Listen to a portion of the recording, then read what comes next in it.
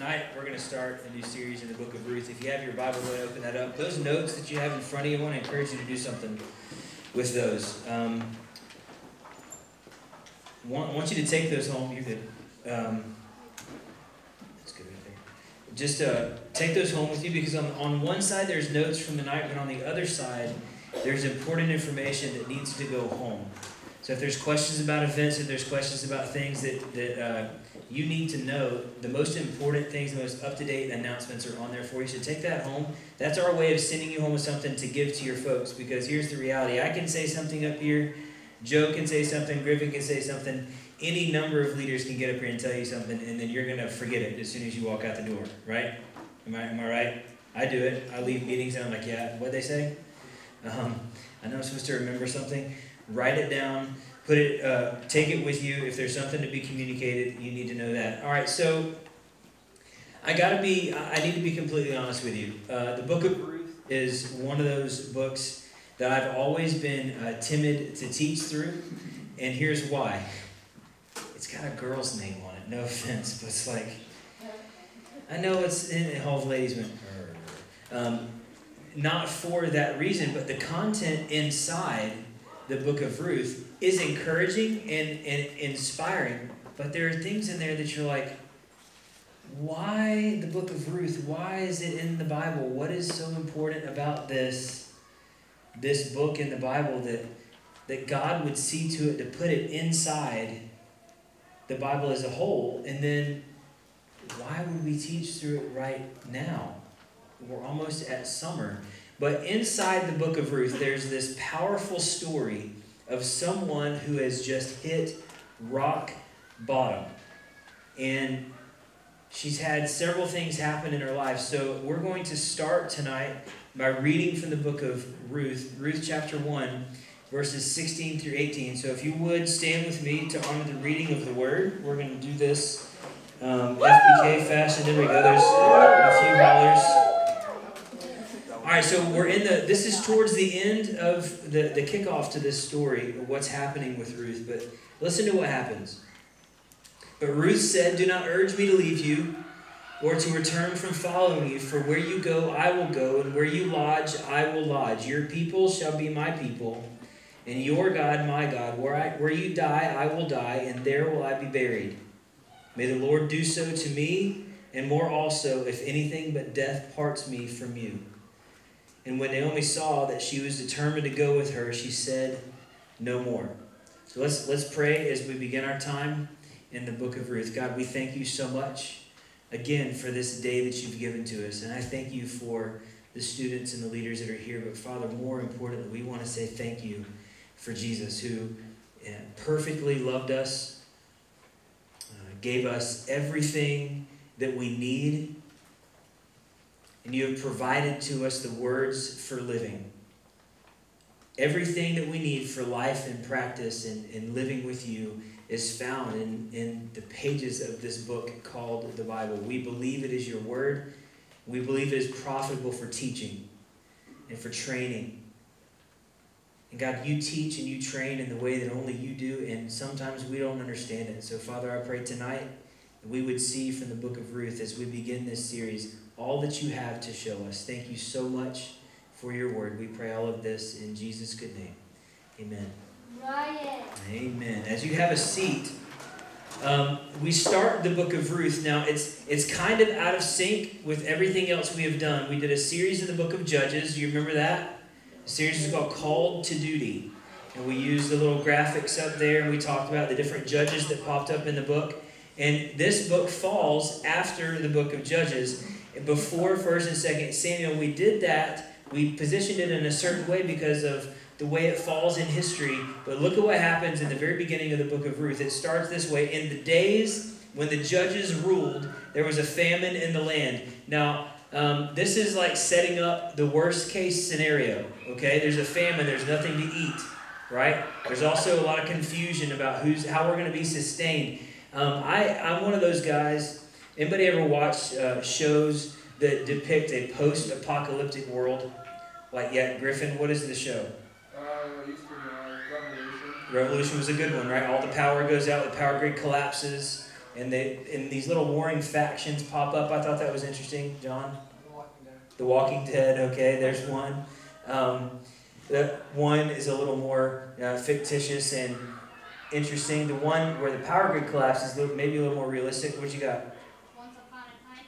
Once Upon a Time. I had never seen that one. I'm going to have to check that one out. All right, so listen to this. Listen to this. Can you imagine for a moment everything that you rely on, you depend on, is taken from you? And that's the season you're living in. Grocery stores are empty. Your pantry's empty.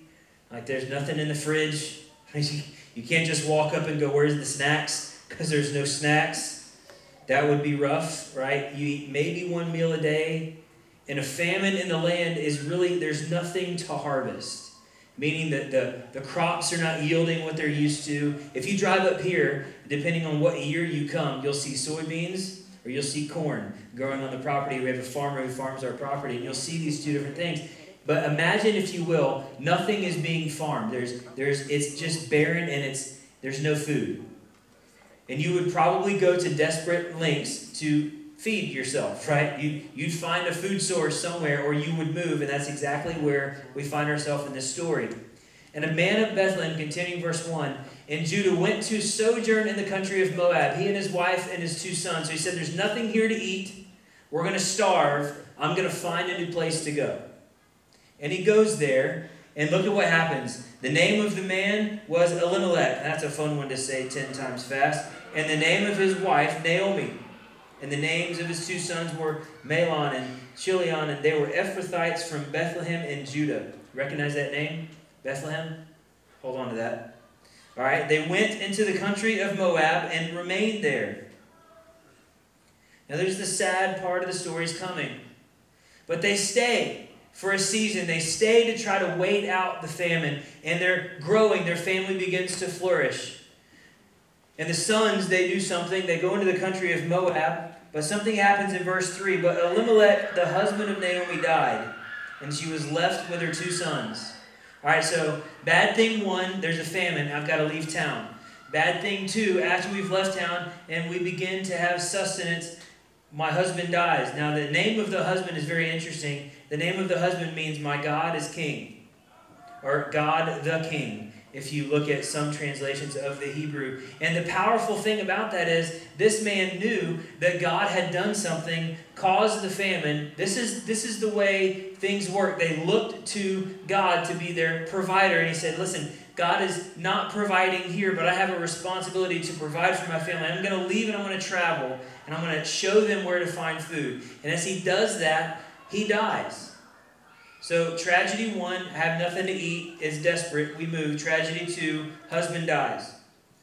Now, these 2 sons took Moabite wives. The name of one was Orpah, and the name of the other Ruth. Hence the name of the book. They lived there about 10 years, and both Mahlon and Chilion died. Okay, hold up. Wait a minute. Famine, husband dies, 2 sons die, leaves 3 women, one of which is the mother-in-law. Now, I've been married for a while, okay?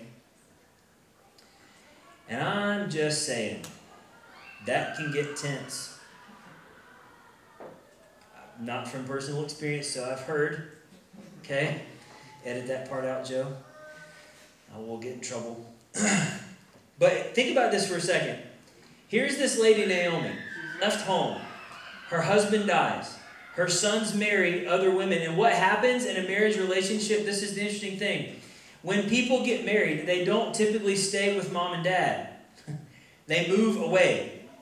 And they're married. They begin a new life. But these 2 stayed with mom and dad dies, and now they're with mom, and they're providing for and caring for mom. And that happens today. Right, you'll see a younger married couple whose parents are aging, and eventually mom and dad will move close to them to provide for their care and all that kind of stuff. But in this case, both the sons die. Her dependents die, and now they're left. She's left with her 2 daughters-in-law that are not her kids. They're in-laws, and with in-laws, she doesn't really know them well, and they don't know her well. They've only been married. They've only lived together 10 years. 10 years is not a long time, guys. It's a short amount of time to get to know somebody, but you can learn a lot about somebody in about 10 minutes. But can you imagine living life with people that you don't know in a desperate situation, and all of your family's gone, and now you've got to figure out, what am I going to do for myself? And look at what happens. We transition to another passage of Scripture, but here's something that I've noticed in my life. Have you ever had a senseless thing happen? Sometimes things in our life just don't make sense. Had that moment, like, it doesn't make any sense. Sometimes our experiences in life won't make sense. Can you imagine how Naomi felt? Like, what are you doing? First, you almost starved me to death, and now you've left me husbandless and sonless. I've got nobody but these two crazy in-laws that I don't know. It doesn't make any... God, what are you doing? You ever had that moment? Did you notice it's a loss in loyalty is the title of the message tonight? She loses everything, but who's been loyal to her the whole time? God has been loyal to her the whole time. He is faithfully providing for her. But there are moments in our lives, and sometimes it happens, and especially in my life, I look back and I go, God, what did I do?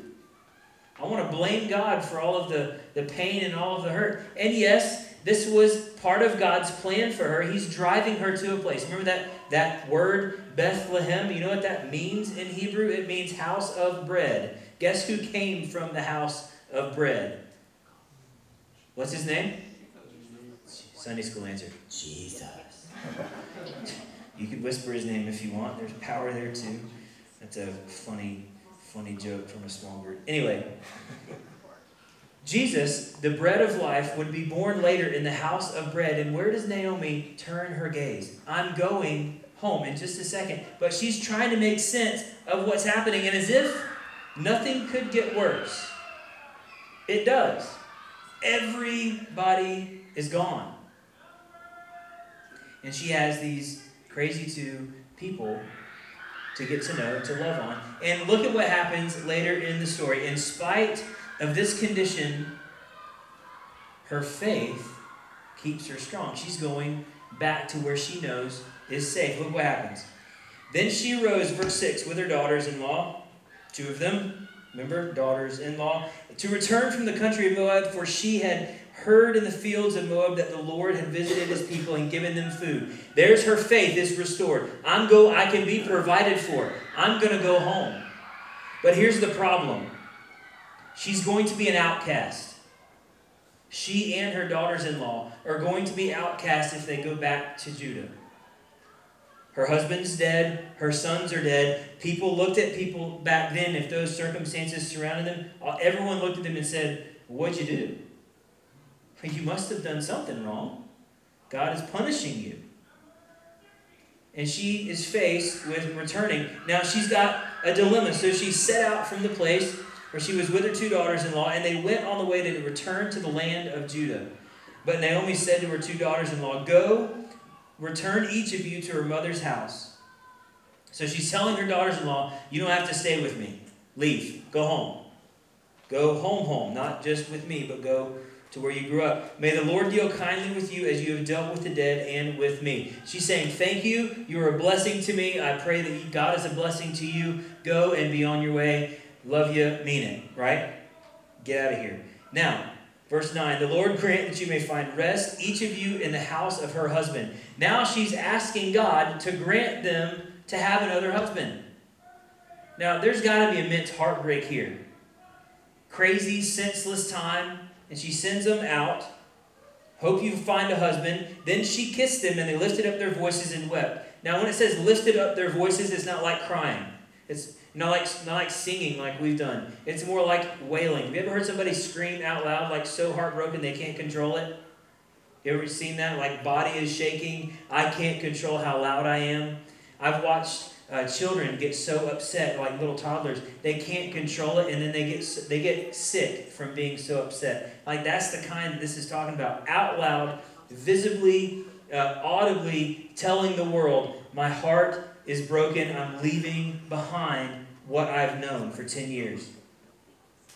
And they said to her, verse 10, no, we will return with you to your people. We're going to walk with you down this road because it's not going to be easy. And she says this, but Naomi said, turn back, my daughters. Why will you go with me? Have I yet sons in my womb that they may become your husbands? She's like, what? Why? This doesn't make any sense. You have your whole life in front of you. And this senseless thing has happened. I'm going to give you hope. I'm going to set you free. Go and be free. And they said to her, what did they say? Turn back, my daughters. Go your way, for I am too old to have a husband. If I should say I have hope, even if I should have a husband this night and should bear sons, why would you therefore wait till they were grown? Would you therefore refrain from marrying? No, my daughters, for it is exceedingly bitter to me for your sake that the hand of the Lord has gone out against me. There it is. There it is. My life is terrible. I don't want to welcome you into my terribleness. Go. Because God has been mean to me. He's been hurtful. It doesn't make sense. It's not fair. You ever said those words? It's okay, it's a safe place. It's not fair. It doesn't make any sense, right? Why? This is not fun. I don't want to welcome you into my unfunness. But here's the truth. Senseless experiences have a purpose. This has a purpose. What seems senseless, what seems crazy, that a husband and sons die, and now she's stuck with these daughters-in-law. Naomi's got people that love her, and watch what happens. Verse 14. Then they lifted up their voices and wept again. Okay, ladies, I'm not trying to be mean, but one cry is enough. The guys didn't laugh. All right. Guys in the room, women cry more than just once about the same thing. Some of them cry more than that, more than twice, sometimes a bunch. All right, depending on the circumstance. They wept again. And Orpah kissed her mother-in-law, but Ruth clung to her. Now here's the parting moment. This senseless experience that just happened. Mother-in-law said, go your way. The daughters-in-law said, I'm staying with you because I love you and I want to take care of you. And she said, why? Because I'm not getting married again to have sons. And in that day, here's the interesting thing. In that day, the brother of the bride or the groom who died had the responsibility, if he was not married, to marry the widow of his brother. Okay? That's a very interesting Jewish culture custom. Griffith's shaking his head. Nope. Nope. Now think about it for a second. Your brother gets married, brother dies, and you're the other dude in the family. You're supposed to marry the bride regardless. It's like a law. You didn't have a choice. Okay? Now, she's not having any more kids. Even if she gets married, she said, there's no hope for you. There's no one to redeem you. Do you know what it means to be redeemed? Anybody have any money? Got cash on them? Like a 5 or a 10? I don't carry cash, or I'd use it. Sure. Oh, man, we broke up in here. All right. You got a couple bucks? All right, you're going to need that back? All right. All right, so I have a couple dollars. It's good enough for like, I don't know, a couple. Dollar Tree. So 2 hash browns or like an ice cream cone at McDonald's or something, right? All right, so I have $2 in my hand. I'm looking for something that I want in here. Yeah, will you take $2 for your phone? You will, for real? Seriously? Oh, okay. Would you take $2 for your hat? No? All right. What about your glasses? Would you take $2 for your glasses? Yeah. Would you take $2 for them? Would you honestly take $2? No, you wouldn't? All right. Let's see. Would you take $2 for your jacket? No. You have a Coke for $2? Is it full or is it half empty? No, it's gone. It's just ice. Is it really? I'll give you $1. Really? No, you got to give the $1. Oh, it's not that good. Why would you tell me that? I don't know. All right. Joe, would you give me your Bible for $2? No way. No, it's not worth it. All right, so let me ask you a question.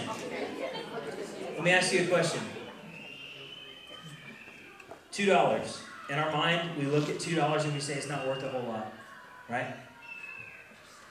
In the grand scheme of eternity, our lives before Christ are worth less than this.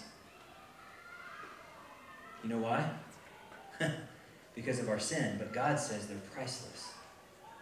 I will pay anything to redeem you. Because here's what happens. When I give you money and I buy something, I am redeeming this money for that thing. And God said, for your life, I'm going to give my sons. And in Naomi's life, the only thing that was going to redeem her daughters-in-law was for her to have more sons. No more sons available. Loss and loyalty. These ladies had to decide, what are we going to do? Because to the world, we're tainted, we're broken. But God is going to do something really cool in this story. Even though the senseless act of them dying, it doesn't make sense in the world, it makes perfect sense to what God is going to do. There's a purpose in those what we think are senseless things. Now, $2. Daryl, will you take $2 for a hug? Yeah, buddy. All right. We like hugs. Yeah. All right, there we go. That was a good game for free. No. You good? Now I'm good. If you cut me, it's going to be a problem. All right. Listen to this. Some of y'all caught that. In the midst of all of this craziness, all of this senseless act, God is doing something to show, I'm going to make this right, but you have to be patient. Watch what happens. Look at verse 19. Well, actually, we'll read verse 15 and following. Verse 15, and she said, see, your sister-in-law has gone back to her people and to her gods. Return after your sister-in-law. And in Moab, they had foreign gods. They weren't the God of Abraham, Isaac, and Jacob. There's a plethora of gods, and they believed that they could worship there. Now, something happened. See, Orpah kissed her mother-in-law and went on her way. There was this parting of the family. But Ruth stays with Naomi. But Ruth said, do not urge me to leave you or to return from following you. Here's loyalty. Listen. For where you go, I will go. And where you lodge, I will lodge. Your people shall be my people, and your God, my God. Where you die, I will die, and there will I be buried. May the Lord do so to me, and more, if anything but death parts me from you. And when Naomi saw that she was determined to go with her, she said no more. Ruth, in her mind, is convinced that something better awaits her with her mother-in-law than awaits her if she leaves and goes home. And she's going to the very place where salvation is going to come from generations later. She is convinced something is worked in her heart to say, God, you're going to do something. I don't know what it is, and I don't even know what to call you. But I'm trusting that this is where I need to be. You ever had that moment? Like it doesn't make any sense, but I know I got to do this. I know I have to text that person or make that phone call or have that conversation. I have to do it. She knows she has to do it. So in verse 19, watch this. So the two of them went on until they came to Bethlehem. That doesn't say that the conversation stopped. Can you imagine for a second? They're going up. It's like 300 feet above sea level. It's one of the highest places. They're going up to this city from where they were in Moab, and there's a long journey. They're walking. It's not like walking from your house here. It's like walking from your house to Columbus, okay? It's going to take a while. It's going to take several days, more than likely, to walk. And they're having conversations. And on the way, here they go. And when they came to Bethlehem, the whole town was stirred because of them. Now think about this. It's Naomi. She was married. What does it say she says? The women in town said, is this Naomi? She said to them, do not call me Naomi, call me Mara. For the Almighty has dealt very bitterly with me. I went away full. Listen to her heart. She's seen loyalty from her daughter-in-law. And listen to what her heart says. I went away full, and the Lord has brought me back empty. I went away full, and the Lord has brought me back empty. Why call me Naomi when the Lord has testified against me, and the Almighty has brought calamity upon me? Loyalty displayed in the heart of her daughter-in-law is still not working through the mother-in-law. She's having a hard time seeing God's goodness in all of this. But they go home. She knew she was going to be fed when she went back. She's going to get the physical sustenance that she needs to keep living. But life is coming, and it's awesome. So here's the transition that I wanted to illustrate to you. She has two names, Naomi and Mara. Naomi means pleasant, but Mara means bitter. Here's what I want you to see. Naomi's struggling to see it. Ruth's got some faith planted in her heart somewhere. But here's what I hope all of us hear. Regardless of how senseless things seem, there's a purpose. And the tests that we go through are meant to strengthen us. Why do you think God provided such a person like Naomi for Ruth to travel with? You ever thought about that?